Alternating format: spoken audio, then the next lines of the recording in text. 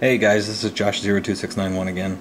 I just wanted to show you, this is called, what is it called again? Deepend.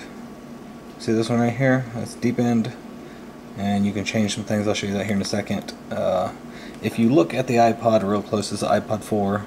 If you watch the water droplets behind it, they seem to be, like the apps are way out in front of it, like it's a 3D image. Pretty cool. And that's SB Rotator if you haven't seen that video of mine.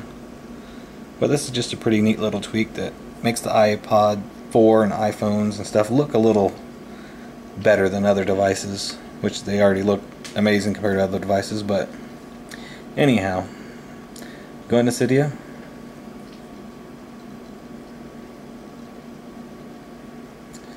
Go into, okay, here's Cydia. Go into Manage, Source, Edit, Add.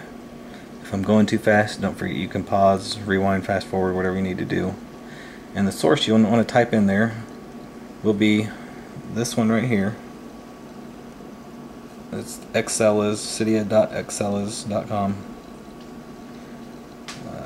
Then you want to add it, type it in there, add source anyways. You'll click it, it'll say, are you sure, whatever. And done, search. After everything's come back on, search, go into Cydia, whatever you need to do. And then you will want to type deep. Oops. Deepend. And there it is. Click it. And this will say install. You install it. Make sure it's got the X.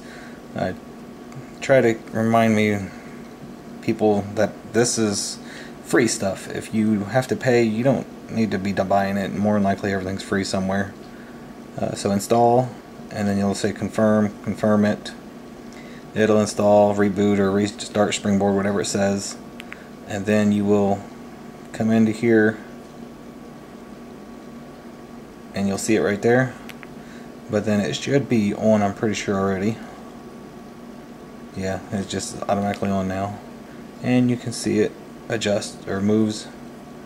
And then if you zoom out, you can see the bubbles are way back here a little further now.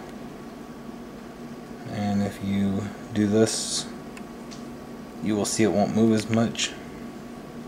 See the bubbles a little move, or the water droplets.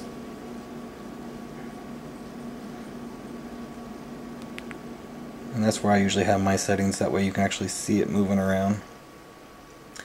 Again, guys, that was Deepend. So give me a subscribe, comment, whatever you need. I'll try to get back with you as soon as possible. I did this on the iPod 4 generation. I did it on my phone, iPad. It works on everything. So thanks again, guys.